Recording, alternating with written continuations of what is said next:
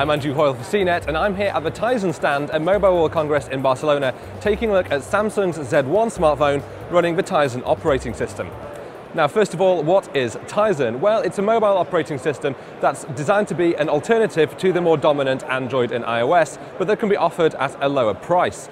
Now, Samsung is pushing Tizen on its low-end phones for developing markets like India, but you can also find Tizen on a range of other products, including smartwatches, connected cameras, and various home appliances as well.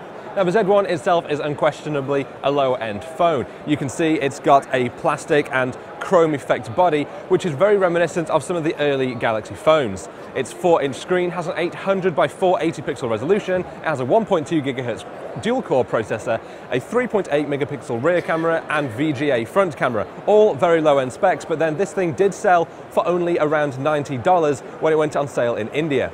Now, the Tizen software isn't too bad to look at, and in fact is quite similar to Android.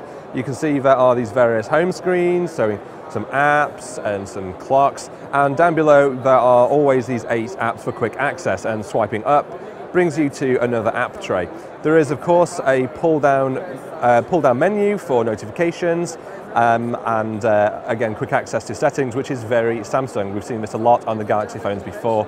The settings menu is also pretty much the same of what we've expected on a lot of Samsung phones. So currently the Z1 is available in India, and it's recently gone on sale in Bangladesh as well.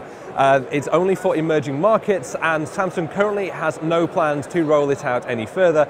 But of course, things could change any time. So do make sure to keep your eye on CNET for all the news about the Z1 and other Tizen products.